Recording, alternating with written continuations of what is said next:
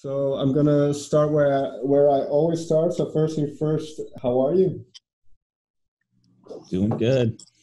Never been better. Yeah. I mean, yeah. We had a We've been tornado. having a great year, actually. Yeah, we had a tornado over here, a pandemic, ride streak, doing fantastic.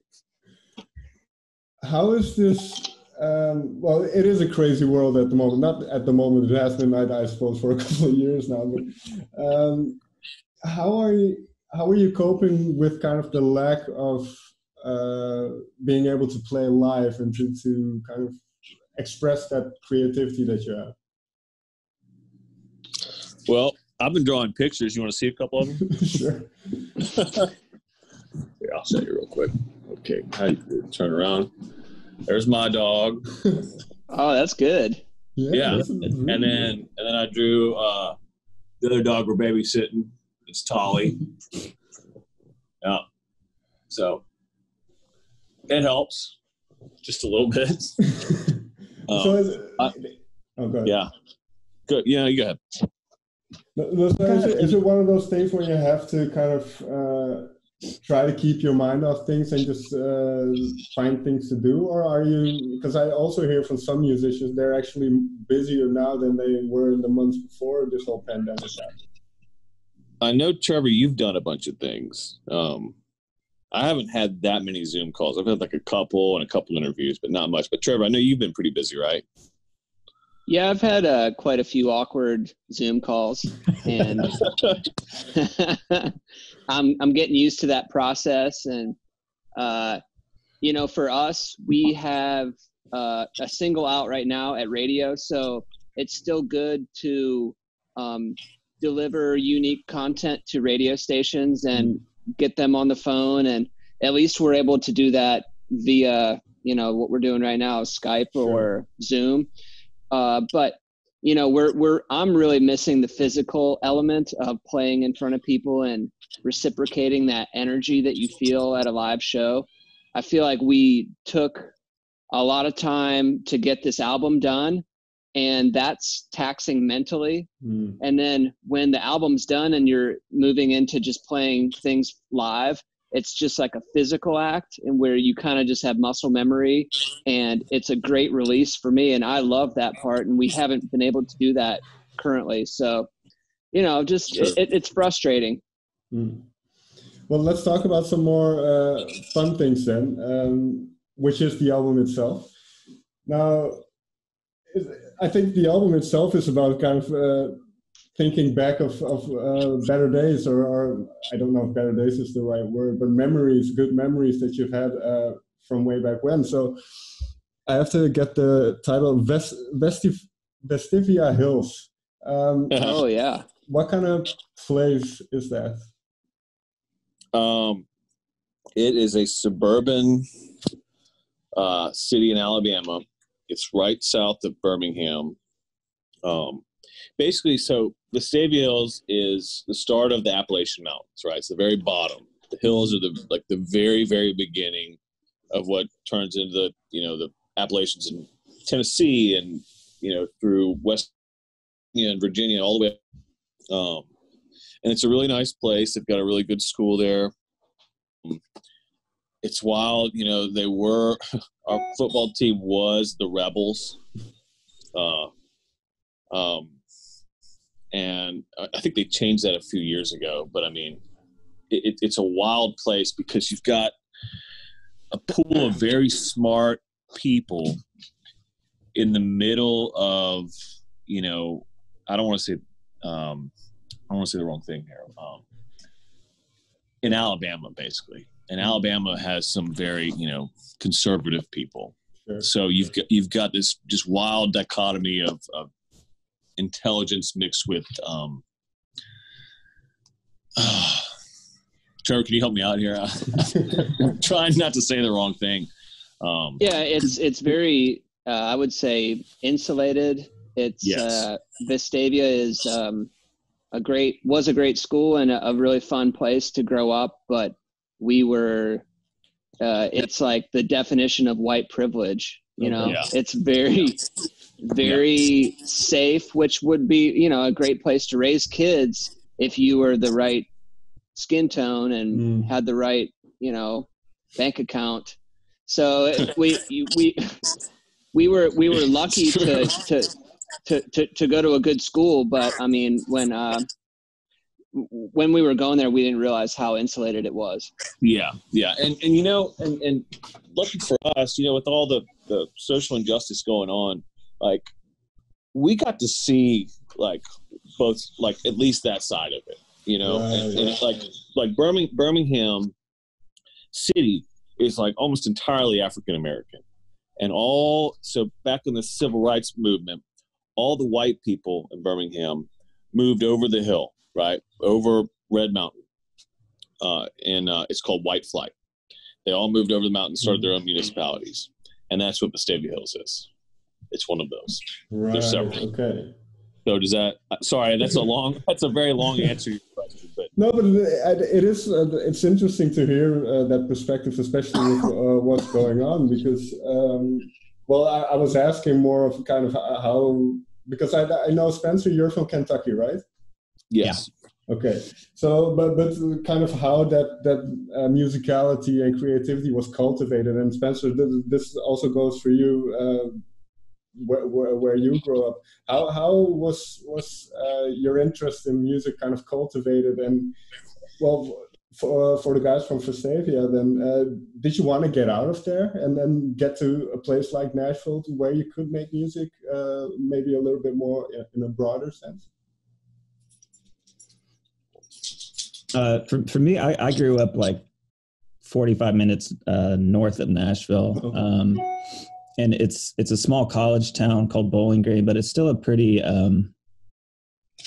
there's a lot, the general population has quite an interest in music. Kentucky has a good history of music, and our proximity to Nashville, kind of, we were always going to shows. So a lot of the young kids get into music, playing instruments, going to shows.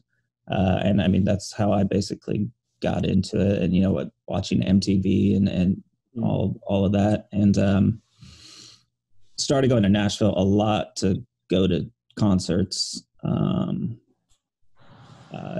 knew pretty early on that I wanted to do music.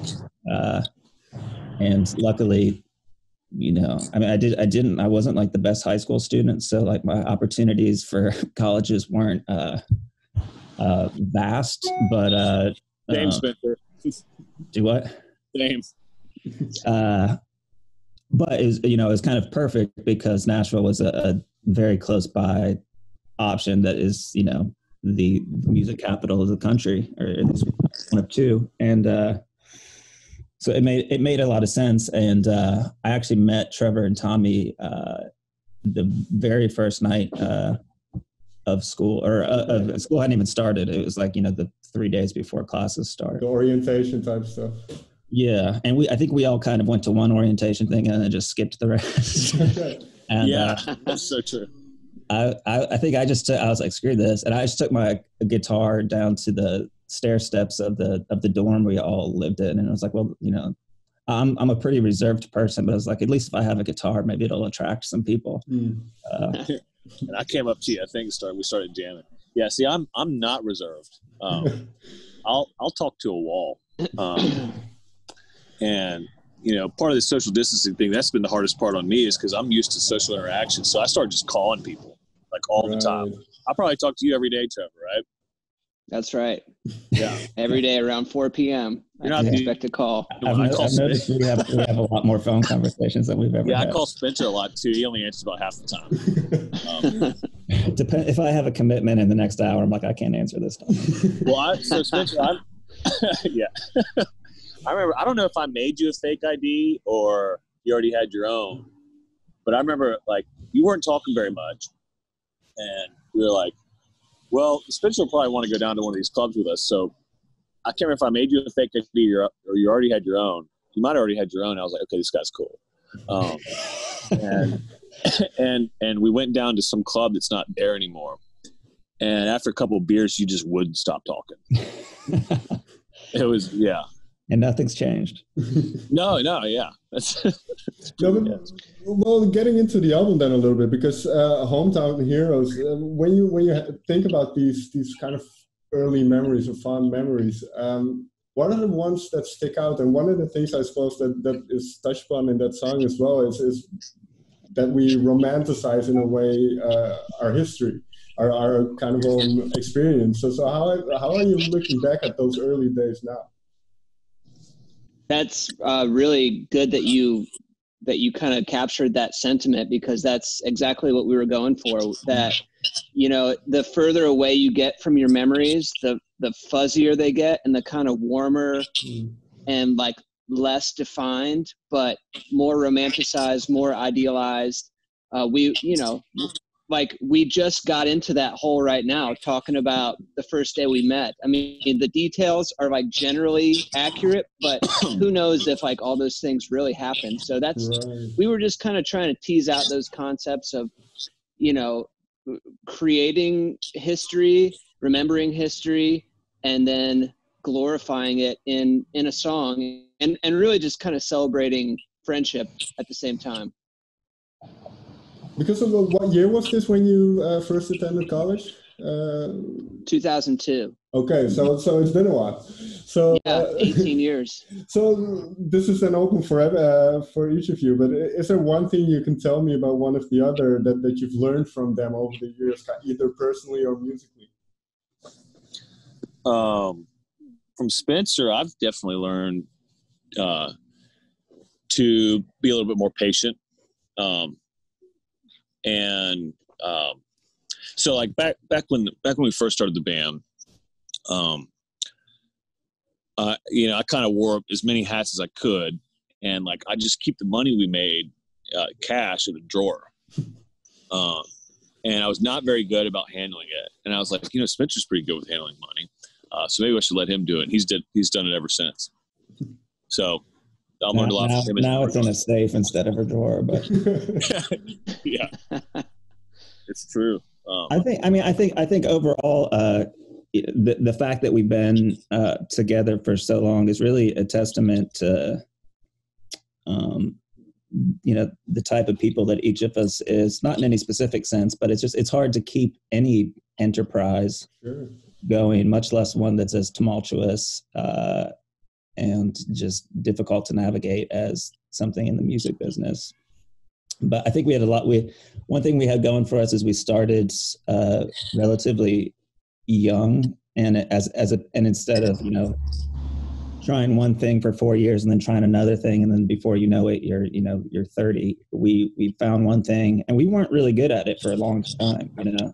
But it was all about persistence and perseverance and figuring things out, which has kind of been our story. It's like, just if you start and then learn and always adapt and evolve, you know, sometimes it's that path and sticking with one thing takes you a lot farther than always trying to, like, you know, stop and start.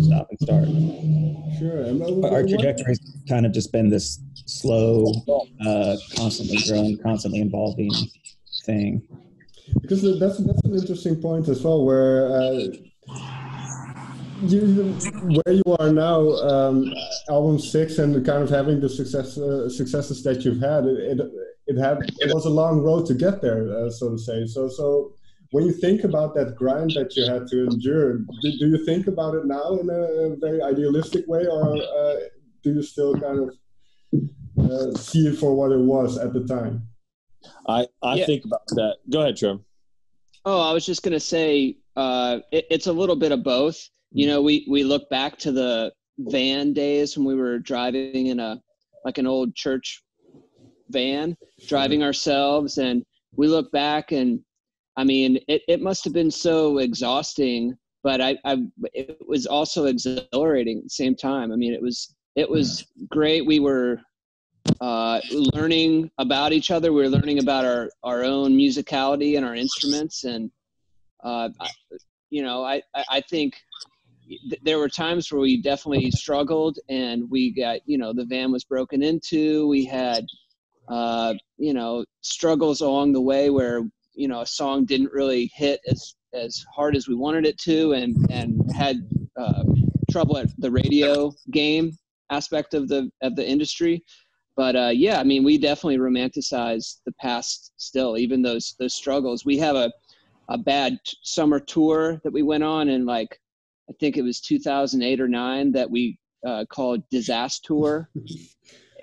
It was a disaster of a tour. It was like maybe we can count the people that actually attended the shows on our fingers. It was bad, and we lost a lot of money, but I think ultimately we came out of it stronger as a cohesive band. We started writing better songs because of it. We were like, something needs to change. We need to evolve if we're going to continue to do this. And going back to your previous question, I wanted to say that we the reason we're still together is we all have that shared vision of we want to continue to play music together. Well, because with what you just said, I thought I always like to talk about where the drive comes from. And in those hard times, is that kind of what the drive is? That just simply you want to make music together?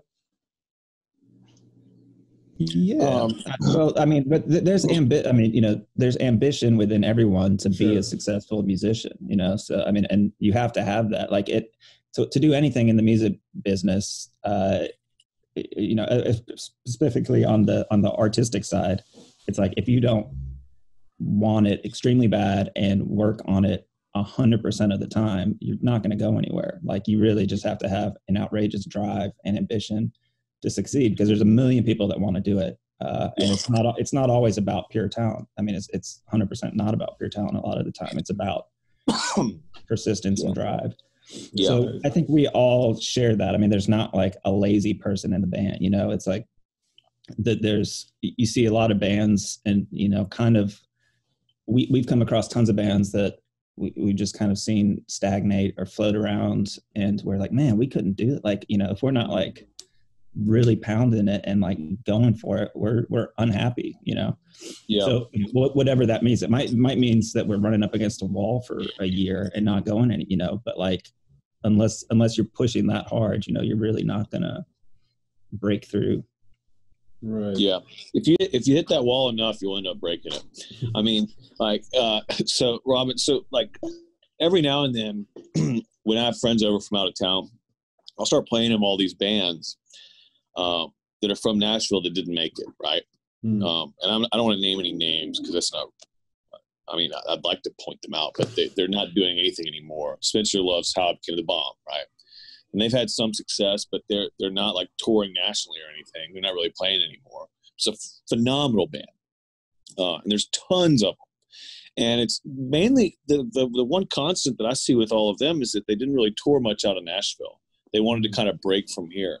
Whereas we decided, okay, we're going to go start making a name for ourselves around the Southeast, in Alabama and Georgia, Kentucky and elsewhere. And that really kind of gave us some footing to where we could kind of break out. But it was a grind. I mean, it was like, I remember I was working a day job 4 days a week, and Trevor and Spencer and everybody else would pick me up from my office with my tie on.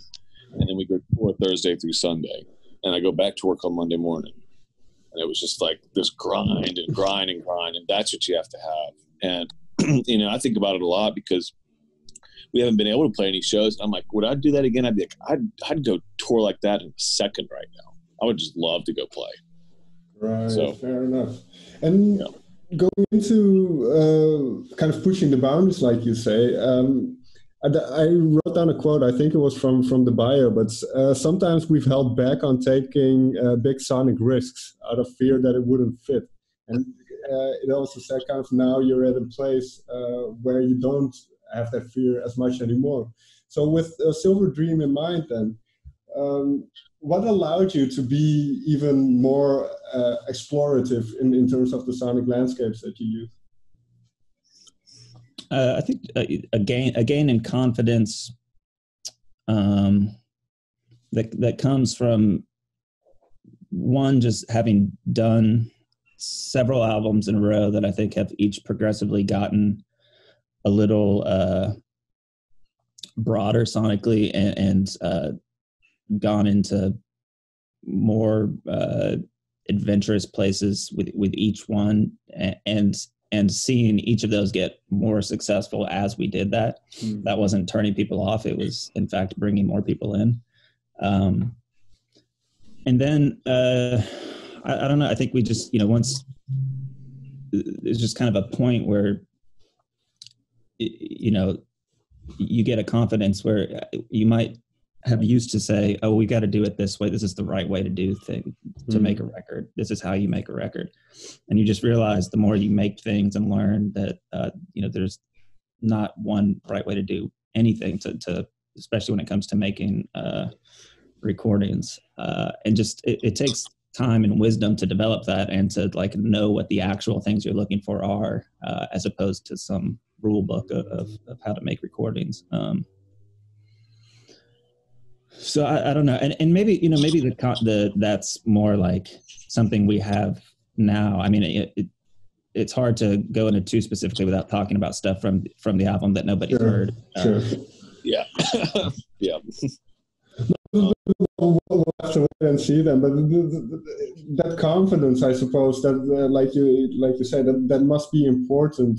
But is that something that comes with age in a way as well, and experience?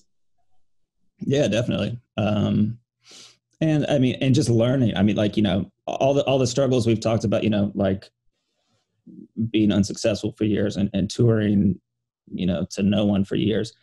We're still struggling, just having different things. It's like, it's not like making an album's easy. It's no matter, like it's always like mind blowing to me. We'll come off of making an album and then you go like day one to make the next one. And it's like, how did we ever finish an album ever? It's like, seems so daunting. And once you're in it, like, this thing's never going to be done, and it's like, eventually it's done. You just, but like the struggle of doing that is really taxing and hard and takes a long time. And there's a lot of days where you're like, this sucks. Like the music, and it's not easy. It's never easy. And if it is easy, you're probably not trying hard enough, but So but the more you do it, it just becomes more like routine of knowing that every day is going to be a struggle. And, if you just internalize that and be like, this is going to be hard. And then hopefully at the end of the day, I'd be like, we made progress. Then, you're in a good spot. What is the payoff, so to say, then? Is that the first time that you hold a record in your hand, or that hour a day that you're on stage playing for people? I like to run the music by friends, right? Like my fiance's brother, right? I played him a couple songs. And this is like last year. And he loved them. I was like, wow, he likes it. Cool. Okay. Like, we got something. Like, cool. I'm not alone here. And like playing it for other people and seeing them light up is what gets me going. Okay. And I assume for the rest of you it's the same? Yeah. I mean, there's like finishing the album always feels great. Like being like, here's a mastered version of the album. It's not going to change anymore is like a huge accomplishment. lots of times, like, it's really not till like a year later, after you've been touring it, people have familiarized yourself that you really see what the album even is. It's like your perception at that point is like, oh, okay, that's what this album is. It's like you hear it completely differently once it's out in the world and other people are reacting to it. Like right now, it's this thing that we just have that, like 10 people have heard and it's in our heads. We have a perception of it, but like it like takes on this whole other quality when it's out in the ether. And it's like, there's people listening to this, somewhere else, and they're having a reaction to a song. And then you play shows and like a year goes by and you're like, the songs have infiltrated people's lives and have become a part of your fans' lives. And then you're like, oh, that's what that album is. And your perception might be totally different of what you thought you made. Right. Yeah, I agree. Just to jump in, I think it takes about a year or so of touring it once it's done. And that moment, that aha moment for me is like when on this album, like we had maybe 4 shows this year before the pandemic hit, and we started to sound check play Hometown Heroes. And for me, like the first time running it through and it sounds good, you're like, okay, we made a good record. If you don't have to try too hard when you're live, like selling it to people, it's just a good song. That's the moment for me that I can tell, that all that hard work has paid off. Right. And finally, then, because I just want to mention this stream is when it's with multiple people, it's up for 40 minutes. So if I cut out in a while, then that's what happened. So I just wanted to mention that. But we talked about the themes a little bit, and Silver Dream is kind of this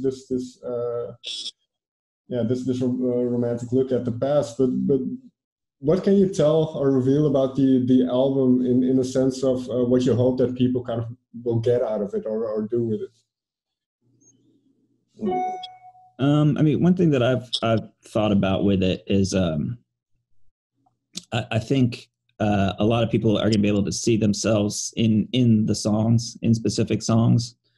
Like, we might have written the lyrics or songs talking about specific things to us. We might have had some communal stories or something that we were using as reference point for lyrics. Right. But I think when anybody listens to them, they'll be able to be like, man, I feel this, and it'll make them think about something in their life or, ways that they're feeling. So I think people are going to be able to take the songs and sort of apply them to their situation and see, their images and their life in the songs, which I'm excited about. Because, in that process, you kind of, as the people that wrote the songs, we get to see like a new life come from them, from Sure. people's interpretations of them. Yeah, like Light Up. Like, I know it's been a hard year. Yeah, it's been a hard year for me too. Yeah. I mean, we need to release that. Yeah, and with Hometown Heroes too, with the first single, we're hoping that people insert their own high school experience or old friendship into the song. Like we wrote the lyrics broad enough to where it's not we don't want to insert specific memories. We just kind of want to elicit their Sure. romanticized memories. Is there to final off then, because I just did get a warning that it might close down this, but to end on, is there one interpretation of one of your songs that you've heard that you found very interesting or that stuck with you? Well, yeah, I mean, Hometown Heroes, we released it, and like 3 weeks later, there was a tornado in our hometown. So Okay. people interpreted that as we were writing about the first responders or the scientists or people that are, that step up in times of emergencies. And, that's not what it was intended for, but like, we're not the people to say how to interpret these songs. Right. All right, gentlemen. Thank you very much for your time. Thank you very much, Robin. Thanks, Robin.